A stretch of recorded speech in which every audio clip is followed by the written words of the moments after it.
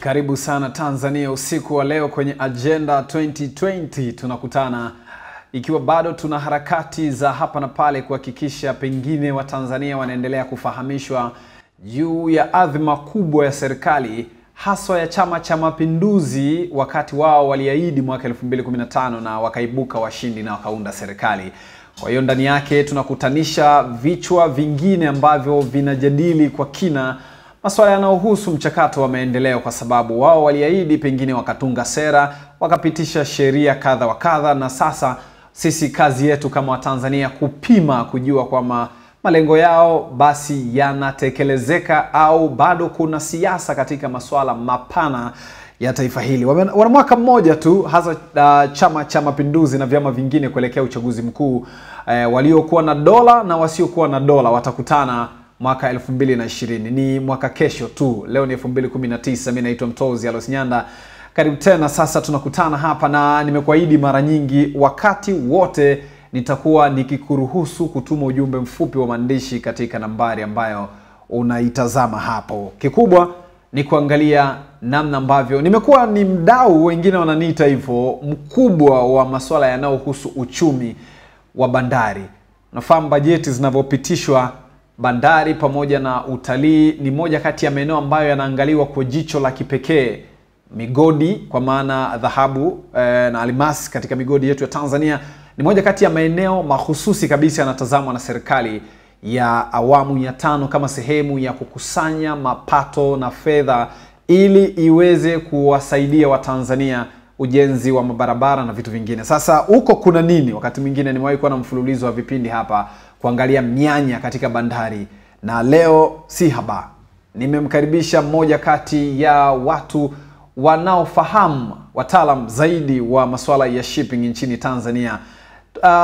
Wiki kadhaa na miezi kadhaa iliyopita nilikuwa nikizungumza naye katika namna ambavyo pengine biashara ya meli inaweza kudhoofishwa ama inaweza kuwa imara zaidi. Yeye akisisitiza uwapo wa wataalam zaidi wanaweza kuiokoa shirika la wakala, ama wanaweza kuokoa zaidi namna mifumo ya kibandari inaweza ikawa mizuri zaidi. Mimi ni Mtozi Alosnyanda. Hapo chini unaona imeandikwa uwajibikaji na ahadi dhidi ya wananchi. Julius Nguhula, mmoja kati ya wataalamu wa shipping, niko naye usiku wa leo. Karibu sana. Asante sana. Mimi nakushukuru sana kwa kuja. Pengine umekuwa ni mtu mwenye bahati. Karibu sana. Unakuwa ni miongoni mwa wataalamu ambao mnashiriki sana mijadala hii. Haikusumbui mitaani hivi kwamba mbona huyu anatoa sana utaalamu wake, afu mbona kama anaongea sana masuala ya bandari na nini, haupati vita huko? Labda haikusumbui sana huko? Ninapata mpaka vitisho kabisa. Sababu unafanyaje sasa kuepuka hiyo vitisho? Hapana, mimi naomba Mungu tu, kwa sababu ninaongea kwa maslahi ya taifa la Tanzania, kwa faida ya Watanzania, huko tukimsaidia Mheshimiwa Rais ili aendelee kung'aa pamoja na uchumi wa shipping. Okay. Basi lazima tuseme ukweli. Okay. Atatulinda Mungu. Vitisho tuogopi. Vitisho vipo kwamba kaa kimya, usiongee tena. Mimi nakushukuru sana. Lakini tusende kusema. Niko na Nanga ambaye yuko katika picha leo, lakini pia niko na Dickson Pilipili. Yeye anacheza nafasi mbili. Utashangaa kutoka kwenye michezo mpaka kusimamia matangazo. Leo ndio msimamizi wa matangazo, lakini pia kwenye mitandao ya kijamii pia yeye hushughulika huko, na kipindi hiki kinaonekana moja kwa moja kupitia Facebook account yetu ya Star TV Habari. Karibu sana. Sasa Julius, karibu tena kwa mara nyingine. Karibu sana. Naam. Mimi nataka kufahamu kwanza, inawezekana leo tunataka kujadili uchumi wa usafiri wa mizigo kwa njia ya meli. Hilo ndio jambo ambalo nataka tulijadili. Naam. Wanasema kwenye uchumi wa shipping hii, biashara ya usafirishaji kwa njia ya meli, wanasema kwamba, au bandari, au kwa kitaalamu kwa lugha ya Kimombo wao hutaja kama ni maritime economics. Yeah. Ni vitu gani ambavyo huwa vinazingatiwa zaidi katika uchumi wa shipping, haswa kwa mtaalamu wa shipping? Nini kinapaswa kizingatiwe zaidi? Asante sana ndugu mtangazaji. Karibu sana. Mimi niseme kwanza, hilo ni somo nzuri sana ambalo inabidi kila Mtanzania alifahamu. Uchumi, tunapoongelea uchumi kwa ujumla, tuna vitu vingi sana. huwa tunaangalia hasa vitu vinaitwa supply and demand. Maana yake tunaangalia mmoja huwa anakuwa anatoa huduma fulani alafu mwingine anaipokea. Sasa hiyo ndio maana ya supply and demand. Je, huyu anayetoa huduma inabidi atoe kwa mazingira yapi ili yule anayeipokea ile huduma aweze kuipokea kwa furaha. Lakini pia tunaangalia humo ndani kuna price, yani bei.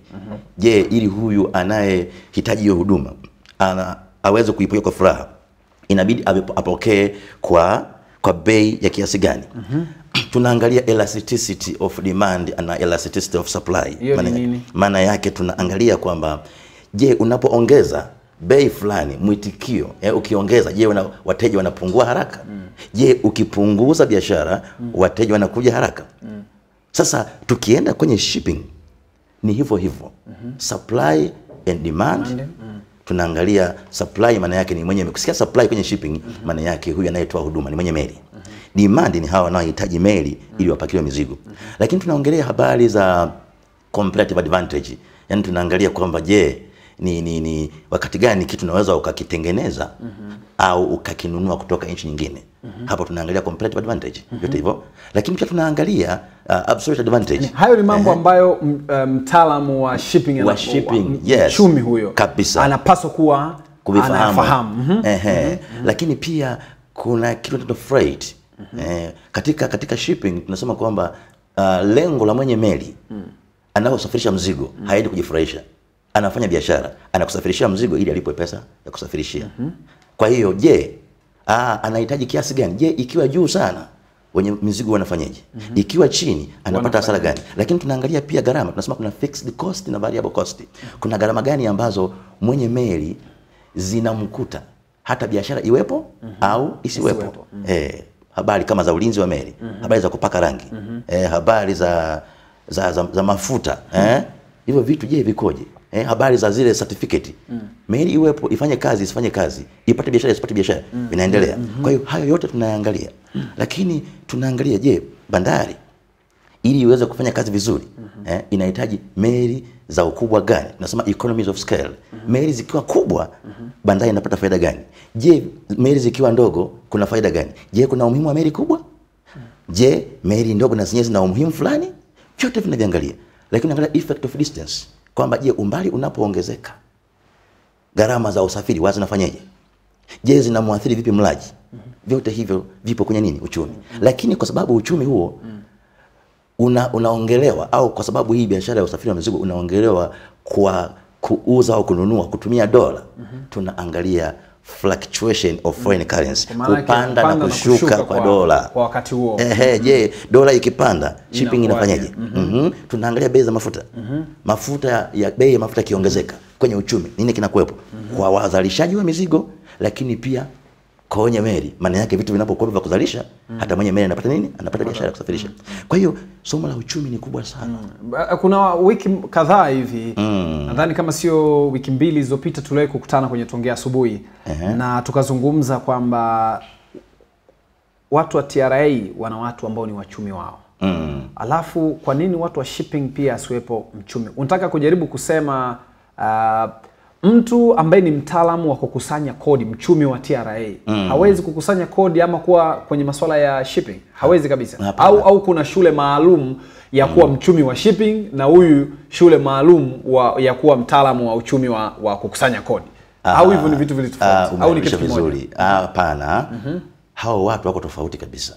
Huyu huku ni mtaalamu alibobea kwenye mambo ya kodi. Na baba yao duniani anaitwa World Customs Organization. Na huku kuna upande wa meli ambao hawa sasa mababa zao wakubwa tu, kina BIMCO, wakina IMO, International Maritime Organization, kuna FONASBA pembeni huko. Kwa hiyo umesema sasa wachumi, sio? Wachumi ndio hivyo. Lakini wachumi si ni shule ile moja? Hapana. Sasa mwingine anaweza kachanganya sasa pengine. Kwamba huyu amesoma chuo kikuu cha Dar es Salaam, labda kitengo cha uchumi. Sasa mimi si nishasoma uchumi. Swala la kujua frustration tu kwamba pesa imepanda, imeshuka. Dunia leo inasemaje? Inasema hivi. Mimi naweza tu kufanya shipping kwa sababu nimesoma labda uchumi. Na huo ndio ugonjwa uliopo. Kwamba tunataka mtu atakayetusaidia kuleta maamuzi ya taifa. Meli kwa nini zimeongezeka? Kwa nini zimepungua? ukisikia tu degree ya uchumi basi unajua kwamba ataweza kufanya mambo ya maritime economics. Hapana. Kuna maritime economics, kuna uchumi. Baada ya kusoma, na kuna chuo chake hicho kabisa. Baada ya kusoma ule uchumi wa kawaida, sasa unaanza kubobea. Si tulikuwa tunasema kwamba chartered professional shipping kwamba ni dalali fulani.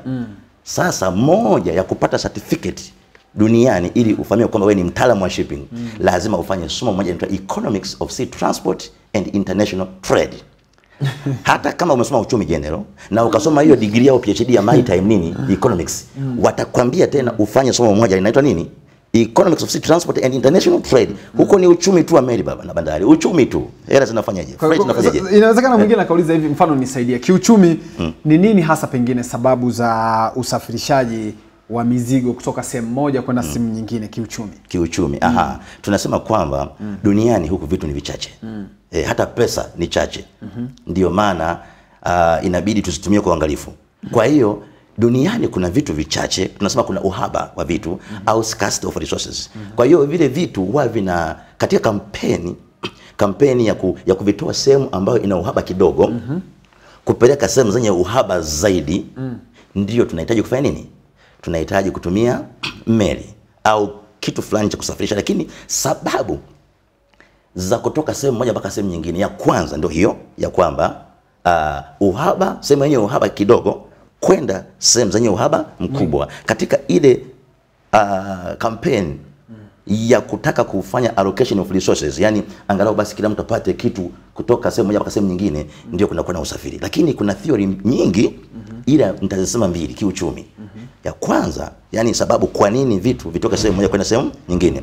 Ya kwanza inaitwa comparative advantage kiuchumi. Maana yake nini? Tunaposema comparative advantage, maana yake mtu anaangalia, je, kama Tanzania, je, tunaweza tukatengeneza bidhaa wenyewe? Tukiona gharama ya kutengeneza ni ndogo kuliko gharama ya kununua, basi tunatengeneza wenyewe. Lakini tutakapoona gharama ya kutengeneza ni kubwa kuliko ya kuagiza kutoka sehemu nyingine, kuliko kununua, basi tunaagiza kutoka sehemu nyingine. Na ndio maana nchi kama United Kingdom, Uingereza, wana madini mengi kweli ya makaa ya mawe ardhini. Lakini gharama ya kuyatoa madini kutoka ardhini kuyapandisha juu ni kubwa sana.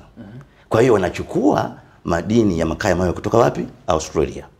Okay. Kwa hiyo kuna kanjia pale tunasema trade route, kujichukulia makaa ya mawe kutoka kule kuja wapi? Uingereza. Wana madini.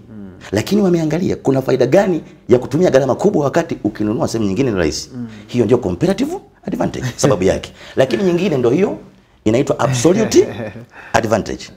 Hiyo maana yake tunalinganisha nchi mbili. Moja inakuwa ina bidhaa fulani, nyingine haina kabisa. Kwa mfano, Uarabuni kule ni matajiri wa mafuta. Tanzania sasa hivi bado hatujafanikiwa kupata nini? Mafuta. Kwa hiyo tunasema kwamba Arabian countries have got absolute advantage over Tanzania. Kwa hiyo vitu vitakuwa vinatoka, mafuta kutoka wapi? Uarabuni kuja Dar es Salaam, Tanzania, kwa sababu sisi hatuna mafuta kabisa. Kwa hiyo hiyo ni sababu nyingine inayofanya vitu vianze kutembea. Kwa hiyo kuna meli sasa za kutoka sehemu nyingine kuja wapi? So kwa hiyo maana yake kutoka kwenye rasilimali kupeleka sehemu ambapo kuna scarcity ya hicho kitu pengine kabisa, au hakipo kabisa. Hakipo kabisa. Yeah. Kwa hiyo hizo ni sababu za kwa nini kiuchumi sasa ni sababu za kwa nini mzigo unasafirishwa kutoka sehemu moja kwenda sehemu nyingine. Ndio. Lakini kabla sijaje swali la pili, hapo inawezekana kwani anayewasiliana na mwenye mzigo ni nani, na ni kwa nini mamlaka husika katika eneo fulani mzigo wake ukipotea mwenye wakala hashughulikiwi, lakini wakala kimsingi ndo anawasiliana na mwenye meli? Waga, sababu ni nini? Hebu rudia tena, sijapata vizuri. Sababu ni nini ikiwa wiki kadhaa wakati tunazungumza uliniambia anayewasiliana na mwenye meli ni wakala? Ndio, anakuwa appointed au nominated. Yes. Mzigo ukipotea wakala hausiki. Mamlaka udhibiti ule umesema hautashughulikia. Sasa kwa hicho unachosema cha kusafiri na kurudisha, ikitokea hapa katikati matatizo, wakala mfano wa meli huwa anafanya nini? Niseme tu kwamba unaposema wewe huwajibiki kitu kitokea, hiyo inakunyima biashara. Okay. Maana kuna mikataba mwenye meli anakuuliza na kupatia nini meli. Tulisema kwamba anasema what can you offer me, ni nini utamshawishi vipi mwenye meli akupatie nini meli. Kwa hiyo moja ya vitu pale ni kuwekea mikataba kwamba ikitokea jambo baya limetokea, nimesababisha mimi mwenye meli, nitawajibika mwenyewe. Lakini wewe ambaye ni wakala wangu umefanya kitu kwa uzembe, tunasema breach of warrant of authority with negligence. Umefanya documentation vibaya, badala ya A wewe umeandika B. Hiyo lazima wajibike wewe mwenyewe. Umekosea wewe. Sasa you're right. Sasa pengine kwa nini kusafirisha, pengine nitakuwa na maswali mawili hapa. Kwa nini watu wanakazia kusafirisha zaidi mizigo kwa njia ya meli na si kwa njia nyingineyo zaidi? Kiuchumi imekaje? Sawa, ni kwamba duniani tunasema, na wakati huo ukiwa unanielezea hiyo, kwa nini pengine watu wasafirisha hivyo kwa njia ya meli mizigo, na riski iko kwa kiwango gani? Okay. Tunakwenda kama ifuatavyo. Ni kwamba duniani 75% dunia imezungukwa na nini? Na maji. Kwa hiyo wachumi wa shipping wakaona kwamba hiyo ni njia rahisi ya kusafirisha mizigo mizito kutoka sehemu moja mpaka sehemu nyingine. Tunasema 90% ya mizigo kwa uzito inasafirishwa kwa njia nini? Kwa njia ya meli. Lakini tunasema kwamba shipping is a derived demand. Maana yake nini? Maana yake uwepo wa mizigo ndio unaofanya uwepo wa nini? Wa meli. Ndio maana kusema shipping is a derived demand. Bila mizigo meli haiwezi kufanya nini? Haiwezi kuja. Lakini kwa nini maji basi? Maji kwa sababu ya nini? Tumesema kwamba meli inaweza ikachukua mzigo mkubwa sana kuliko nini? Kuliko labda ndege. Kwa mfano au roli. Yes, uwezo kuleta metric tons 100,000 za mafuta kwa kutumia ndege. Sio kwamba haiwezekani, inawezekana. Lakini jiulize utaweza kwa shilingi ngapi? Kwa sababu lengo ni kwamba chukua chombo ambacho kitakupatia usafiri, ambapo ukienda kuuza utauza kwa bei nafuu. Halafu pia utapata nini? Faida. Kwa hiyo kwa kutumia ndege, kutumia maji imekuwa ni njia nzuri sana ya kusafirisha mizigo. Lakini hapo tunasema kwamba hii marine transport tunasema Kiingereza is dominated by forces of demand and supply. Hapo ndipo sasa kwenye uchumi unavokaa hapo. Kwamba meli kwa nini zinatembea sehemu moja mpaka sehemu nyingine? Je, zinakuja zenyewe? Au tunaweza kuzilazimisha kwamba kesho meli zitakuja hata kama zisitaki? Nini kinatokea hapo katikati? Ndio tunapata nature of freight market. Kwamba mwenye meli ana mazingira yake ya kuzifanya meli zifanye nini? Zije. Atakapoona kwamba anacholipwa na mwenye mzigo kinaweza kucompensate operating cost, ndio atafanya nini? Atakubali meli ije. Unajua mwenye meli anachokifanya nini? Ni kwamba huwa anapiga mahesabu kwanza. Anaangalia gharama za, tunasema voyage cost. Ile meli itatumia gharama ipi kutoka kwenye bandari moja mpaka nyingine. Anaweka mafuta, sio? Mafuta taunguzwa kiasi gani? Na hayo mafuta alinunua kwa bei gani? Anapiga mahesabu hapo kabla hajakubali nini? Mzigo. Lakini pia anaangalia port cost. Unajua kuna gharama mwenye meli analipa kule anakopakia mzigo na anakopakulia nini? Mzigo. Alafu ataangalia wakala atamlipa kiasi gani. Akipiga mahesabu yote hayo, ndio sasa anasema ni mchaji nini au ni mtoze kitu gani mwenye mzigo. Atakapoona kwamba kinaweza kugharamia gharama zote hizo, atakubali. Ndio tunasema kwamba atakubali tu endapo anachokipokea kitaweza kufidia gharama za usafiri. Sawa sawa. Lakini mwenye mzigo atahitaji meli wakati gani? Atahitaji meli endapo kile anachomlipa mwenye meli, akishamlipa, akipiga mahesabu yake yote, baada ya kushusha mzigo, akienda kuuza anapata nini? Faida. Kwa hiyo ikitokea nini kinatokea endapo mwenye meli akiona anachopokea ni kidogo zaidi? Kuna kipindi tunasema kwamba sababu ilitokea mwaka 2016 mizigo kupungua bandarini. Ilitokea dunia nzima. Kwamba duniani tunasema kwamba kufanya vizuri kwa meli duniani kunatokana na maendeleo ya kiuchumi. Maana yake watu wamezalisha sana bidhaa, kwa hiyo na meli zinapata nini? Zinapata soko, zinapata bidhaa. Sasa mwaka 2016 mizigo mingi, yani dunia iliyumba kiuchumi. Kwa hiyo ikazalisha bidhaa kidogo. Kwa hiyo meli nyingi zilifanya nini? Zilianza kung'ang'ana, kushindania mzigo kidogo. Walifanya kitu gani wenye meli? Walichokifanya, ikitokea hivyo kwamba mizigo ni michache, meli ziko nyingi, wanaanza kushindana kwa kupunguza nini? Freight. Kwa hiyo wenye mizigo ndio wanakuwa wana dominate price, kwamba bwana, kama hutaki kutumia kubali bei hii, mimi nachukua meli hii. Kama hutaki, meli hii. Kwa hiyo walishusha bei. Waliposhusha bei, kuna kipindi wakaona wanapata nini? Hasara. Kwa hiyo namalizia hapo. Very interesting. Waliona wanapata hasara. Kwa hiyo waliopata hasara, cha kwanza walishusha bei. Mwisho wakaona hata wakishusha wanapata nini? Hasara. Kwa hiyo meli nyingi zikapumzishwa pembeni. Kwa hiyo hii ya kushusha bei ya kwanza inakwenda kwa kipindi fulani, ikionekana kwamba bado wanaendelea kushusha, wanapata hasara, wanazipumzisha meli. Hicho kitendo cha kupumzisha meli kitaalamu, kiuchumi, kinaitwa laying up vessels. Meli 900 za makontena zilipumzishwa, 700 zikavunjwa, kwamba wakipumzisha meli tena, wakiona kwamba bado hawajui ni lini uchumi utarecover, kwa sababu pia kupumzisha meli ni gharama. Bado itabidi ilindwe, bado inabidi mafuta yaendelee kurani ili engine zifanye nini? Ziendelee kunguruma, si ndio? Mwisho wa siku na yenyewe pia ambazo kimsingi hizo ndio fixed cost. Yes. Lakini wakati wa kulea hapo, wakati umepumzisha meli.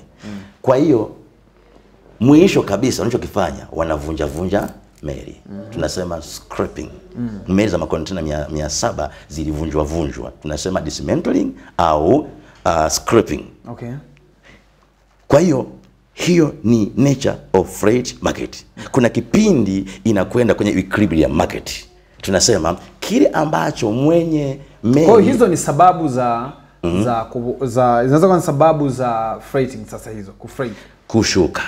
Kwa hiyo hizo zinaweza kuwa ni hizo ndizo sababu zenyewe zinazofanya freight kupanda au kushuka, lakini hizo nimesema kwa kushuka. Kwa hiyo sasa nini kinafanyika hapo? Ni kwamba kuna kipindi mwenye meli atakavyoona kwamba anacholipwa ndio kile anachotegemea kulipwa. Halafu mwenye mzigo na yeye akakubaliana kwamba hicho kisema mimi naweza kulipa. Tunasema market ya freight ipo kwenye equilibrium. Maana sasa wote wanakwenda vizuri. Lakini ikiwa juu zaidi, jua kabisa kwamba wenye mizigo wanafanya nini? Watakimbia. Gharama kwa mfano ya meli iko juu. Ikija Tanzania naye regulator ameongeza za kwake. Hapo mnaweka moto juu ya moto. Wenye mizigo watasema hapana, nikiuza hiki kitu sipate nini? Sipate faida.